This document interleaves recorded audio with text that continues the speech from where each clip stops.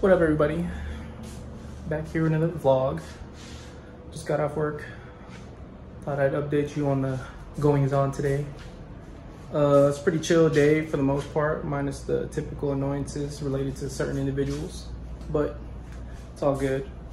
So I think I'm finally coming to terms with the fact that I don't need 3 vehicles here. I mean, I have 4, but coming to terms with the fact that I don't need 3 vehicles here in LA that I'm hardly driving. So, put my Lexus up, my 92 Lexus up for on offer up. Been getting a lot of messages about it. So yeah, I mean, I think it's just that day, it's that time. You know, I've finally come to grips with the fact, you know, I had my time with it. It was fun, but at the same time, I don't need it. I'm not using it, you know. Not to mention the money would be helpful in, you know, in putting different avenues. Pay off some debt, for instance. So, got this guy coming to see the car. Well, he told me he was gonna get off work around 6 o'clock. So, I would imagine, you know, we meet in a little bit. So yeah, I'll let you guys know how it goes. This is a tough one for me because if you know me, you know I love my cars. I get sentimental with them. So, man, if I had just all the room in the world, all the space in the world, like, I would just keep them. I'll just keep it. But I'm paying $150 a month for a parking space right now in my apartment. And it's just, you know, that's $150 that can go somewhere else on top of the, you know, the $3,500 I'm asking for the car. So the market's up right now in used cars with all those chip shortages and manufacturers delays and whatnot. So the used car market's popping, and I got a lot of interest.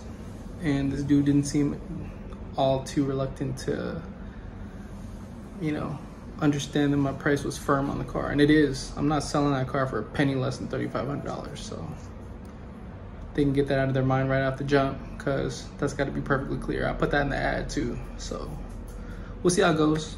Hopefully he's a cool guy. I'd like to sell the car to a cool person instead of just some, this younger kid hit me up and it seemed like all he wanted to do was slam it and do some petty shit. So I wasn't really a fan of that idea, because the car, it's from 1992, man. There's not a lot of these cars left. The exhaust sound is so sick. So yeah, I'll put up a clip of the exhaust. Well, I'll tour the car real quick prior to getting an exhaust clip, because, you know, I'd like to remember for my own self. So I'll see you guys later. What up, everybody? So this guy hasn't hit me up about the car, so it's whatever. We'll see if he hits me up at all. But I also said that I was gonna take you guys for a tour of the car. So I'm gonna go down to the garage, remember to bring my key, and then we'll do a walk around and start it up, and you guys can hear the exhaust that I'm so in love with. It sounds so good. It's one of the cleaner exhausts, stock exhausts that I've heard on a car. Beside, you know, you car guys I know too, beside like a G35 or a G37 Infinity. Those sound super clean from the factory too. But I'm gonna show you this. It sounds amazing. It's stock to the bone. Yeah, I love this car. I call her Y bottom. You'll see why. We're coming up on her. This is my baby right here, man. It's really tough for me to even consider selling this car, but you know, I don't need 4 cars. I got another Lexus GS300, which is my daily pretty much. I got on some Rev 9 coilovers. They're fairly affordable. I think like $400 or $500. Got her lowered a little bit. Not too crazy. She's still drivable, but ooh, she looks so mean. Look at that. Look at that. Body's, you know, body's pretty straight. The paint's whatever, but whew, look at that. That crackhead hit me at that Stater Brothers parking lot. Ended up being a blessing in disguise, because I ended up getting a new bumper, a paint job on the bumper anyway. I should have just threw him a little cash to mix in the hood, but you know what? Whatever. Woo! Wide bottom. Love it. Look at the interior real quick. The interior is kind of rough to be. Interior, I mean the exterior on it's a little rough, but same with the interior. I mean, she's from 1992. A little perspective, I'm 33 years old. I was born in 1987. So I'm not much older than this car, but you can tell, man, Lexus, Toyota just makes good stuff. Japanese people really know how to get down. Anyway, I'm going to put y'all down so you can get an exhaust note.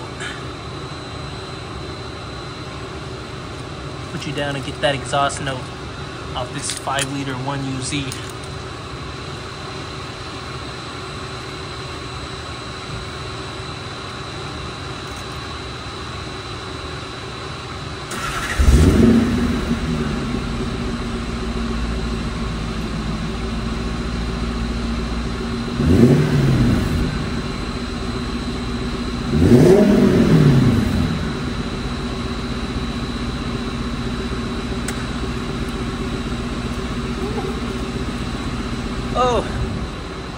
Oh, she sounds so silky. And that's the perfect word for this car too, is silky, because she's so smooth.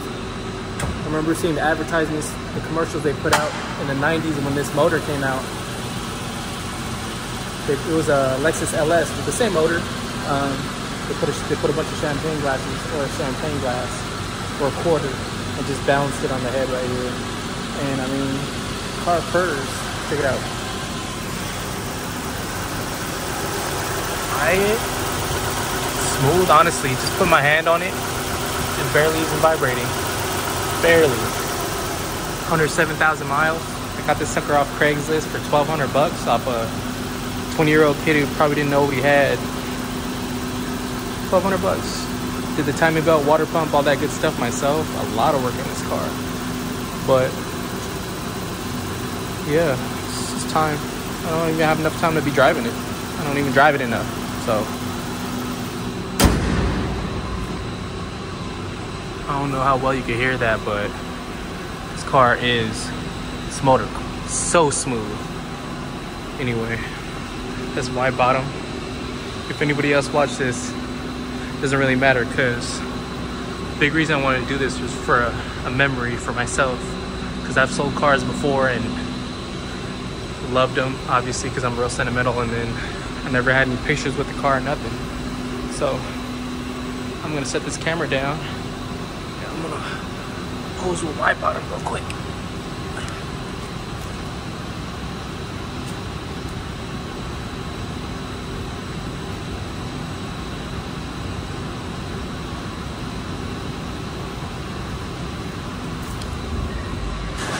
Might as well get the backside too.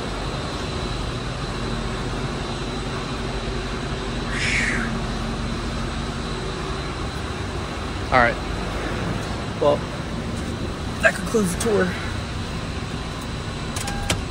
I don't know when I'm gonna end up selling this car, but whenever it is, it's gonna be painful.